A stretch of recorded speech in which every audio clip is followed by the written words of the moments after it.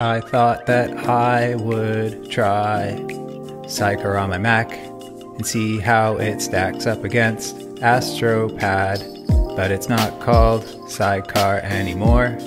It's called Universal Control, and it's basically a second screen for your Mac. You can use your iPad as a second screen for your Mac, no software required.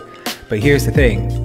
When you use it as a graphics tablet, you have to use it as a second screen. You can't mirror what's up on your screen. Well, actually you can, but you can't zoom right in, so you see your whole giant iMac screen on your little itty bitty iPad, and I don't like that, so I switched back here. I'm using Astropad again. You're welcome, Astropad. Want a deal?